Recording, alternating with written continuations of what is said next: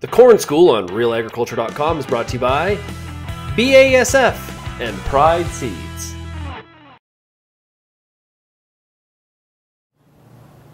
So Ken, you've just completed the second year of Pride's 300 bushel initiative program for corn. What kind of results did you see in 2012? Well, results like all harvest results in Ontario and for the most part North America wide in corn this year, extremely variable. I would say in comparison to 2011 when we looked at the additional inputs to push corn yields, really to summarize 2011, last year, we couldn't do anything wrong. We threw fungicide, extra population and extra nitrogen in a corn crop and we got economic response 100% of the time. That was 2011. 2012, much more variable. And we can talk about different crop inputs like fungicide and nitrogen as the drivers of yield. 2012 sure proved that rainfall is a big driver of yield as well. The areas that got rain, beautiful responses to the inputs applied, and certainly the additional inputs, the intensive management, great response. Areas that really struggled went that intense 7 to 9 week drought that lasted up to 2 weeks past pollination, where it really became critical. That drought stress through pollination. Really, the corn crop was beyond the point of no return in some of those cases. We didn't see the response to inputs in those instances. So we had quite variable results.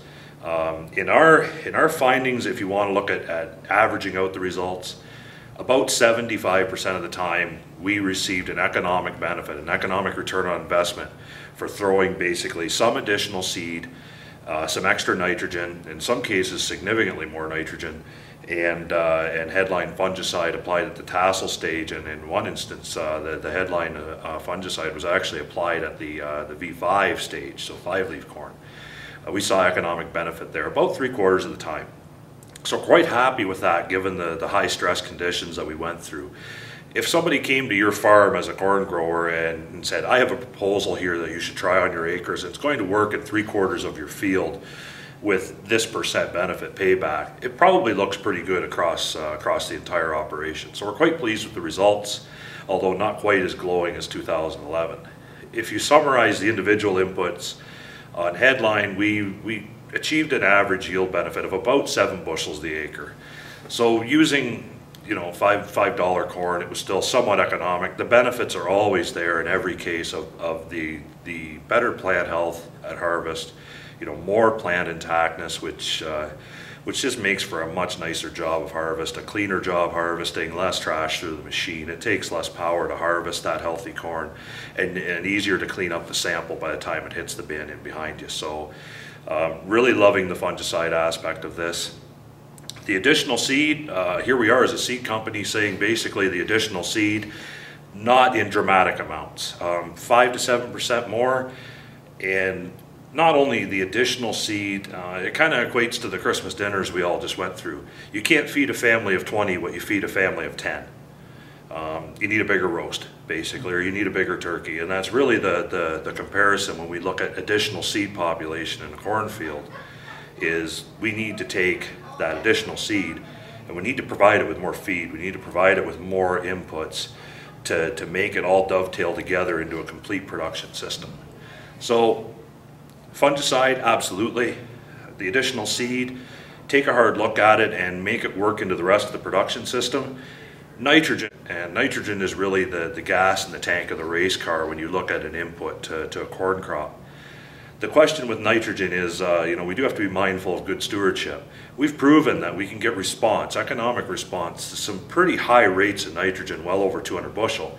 However, economically across the entire field, and from an environmental stewardship standpoint, sometimes that rate doesn't always make sense. So our next challenge is to try to address how and where do we deliver the right rates of nitrogen across the field, depending on field conditions and variability or just the overall ability of that crop in the field to respond to the extra N. That's our next challenge here. We saw a response to the extra nitrogen. I think any corn agronomist will tell you that if you go into drought short of available N to that corn plant, you're in a lot of trouble at that V8, V10 stage. So where we had that available nitrogen there, we certainly saw the response, although it was not as consistent as 2011. My key take home is for corn producers, really understand the role that nitrogen plays. There are a lot of growers out there, I think, that are probably slightly under fertilizing their corn crop in terms of nitrogen, or perhaps using the right rate, but may have to look at the delivery methods in terms of both the form of product, securing availability of the product to the crop, and then the timing of the application. So the rate might be right, we just may have to look at maybe splitting it or something to that effect. The corn crop responds to nitrogen. There's no question about that. We've proven that response. Now we got to figure out what's the best way to approach each individual field. Really key for corn growers to work with agronomy support people, whether it's your seed dealer or your agronomy input supplier, a third-party agronomist. Your agronomy support people really need to be sound when it comes to soil fertility management in general and nitrogen management in particular, because that is where that soil fertility aspect is where you can get it's your largest input, but it's also your biggest payback in terms of inputs. For full results on the Pride Seeds 300 bushel initiative, you can go to the Pride Seeds homepage at prideseeds.com. But to share some details, everybody asked what the high yield was, and our high yield on a 10-acre whole field approach exceeded 250 bushel, which we're quite happy with given the year.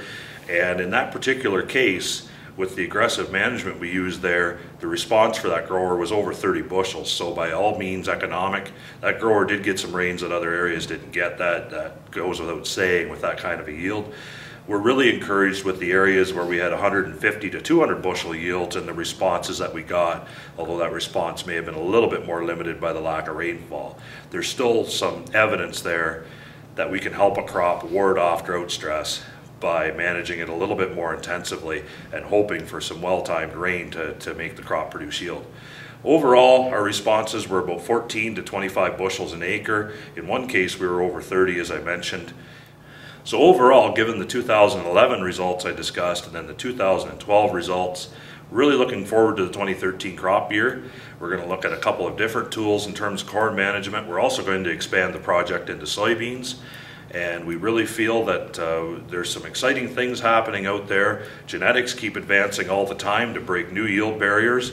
The equipment keeps improving, and growers' education in terms of growing crops, the know-how keeps improving in the marketplace. So really excited to break some new yield barriers in 2013.